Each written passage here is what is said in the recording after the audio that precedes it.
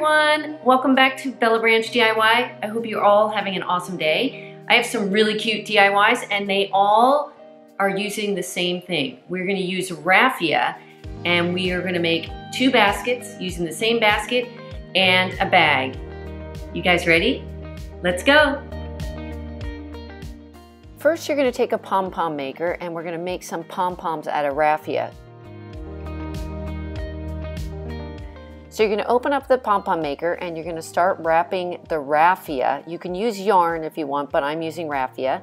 And we're going to wrap that around one side of the pom-pom maker. Keep going all the way on the other side until it's the same thickness as you did on the other side. Now close it up and we're going to finish making the pom-pom. Now there's a little divot right where my scissors are right there. And you're going to keep snipping that all the way through to the other side.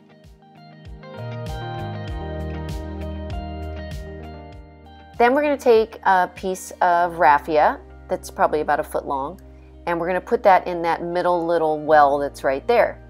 And we're going to pull that around and we're going to knot it in a double knot, but you have to pull it really tight. Then open up each lever, pull it apart, and then it's time to fluff up your pom-pom.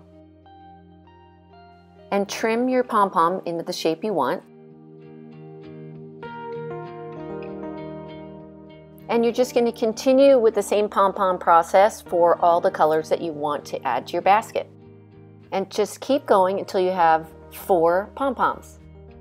Now take your hot glue gun and put a dab of glue, or a little more than a dab, at the top and add your first pom-pom. Then put your next pom-pom right next to that one and continue on until you have 4 at the top. And you could do it all the way around if you want, but I chose to just do 4. And when you're adding your pom-poms, after you put the hot glue, you may want to hold it for about a couple seconds just to make sure it's secure. Now cut a bunch of strips of raffia about 3 inches, and we're going to tie them into double knots. So after you tied all your little knots, you're going to take your scissors and you're going to snip the little tails off of each side.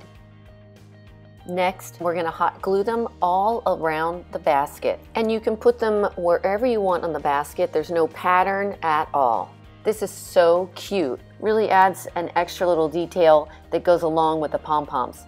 And I hope you guys love this. For project number 2, we're going to take a bunch of strips of raffia and we're going to lump those together and cut it about 10 inches.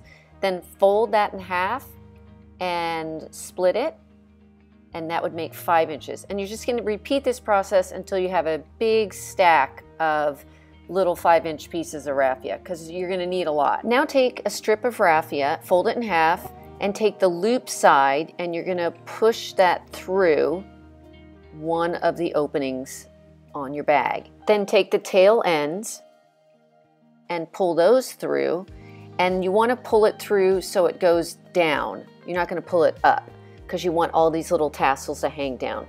And then just keep repeating the process until you fill the whole bag. I sat and watched a Netflix film while I was doing this because it took about an hour to fill the whole bottom of the bag. This turned out so good. It's the cutest little bag.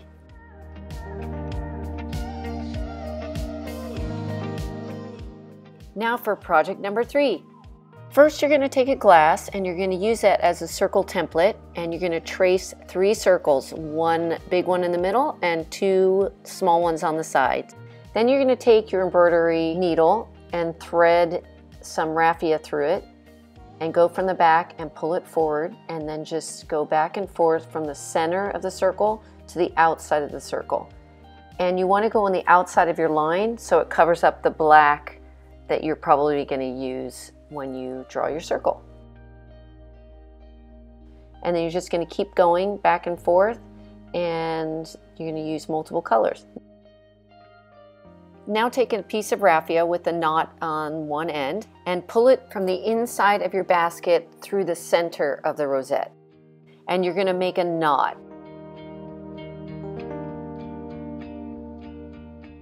And then what we're going to do is we're going to take the needle and wrap the raffia around it about 4 times, and then insert that needle right next to that knot, and then pull that through. Be sure not to pull it too tight or too hard, because you don't want to pull the knot through, and you want to keep the knot on top. Now let's add a running stitch. So go in from the back and pull through to the front, and you're going to create a running stitch about a 1/2 inch apart. Now let's add some X's. You're going to take your needle and pull it from the inside of the basket to the outside, and then go about 1 inch, push it down, and then create your X.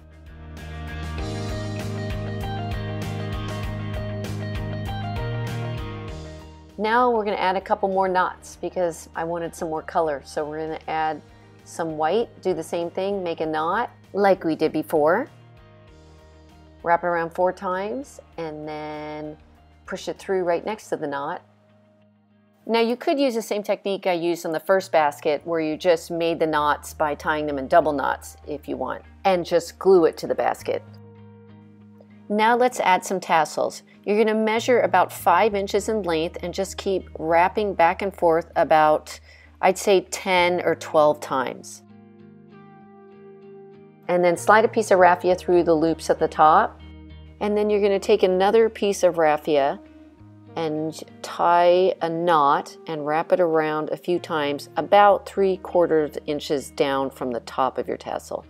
Cut the bottom of your tassel, making sure there's no loops and it's just a straight cut.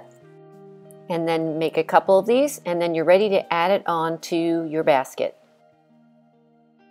And you're done. It's so cute. All these projects look so good. I hope you guys love today's DIYs. I think they turned out so good. They're super easy to make, and they're inexpensive also.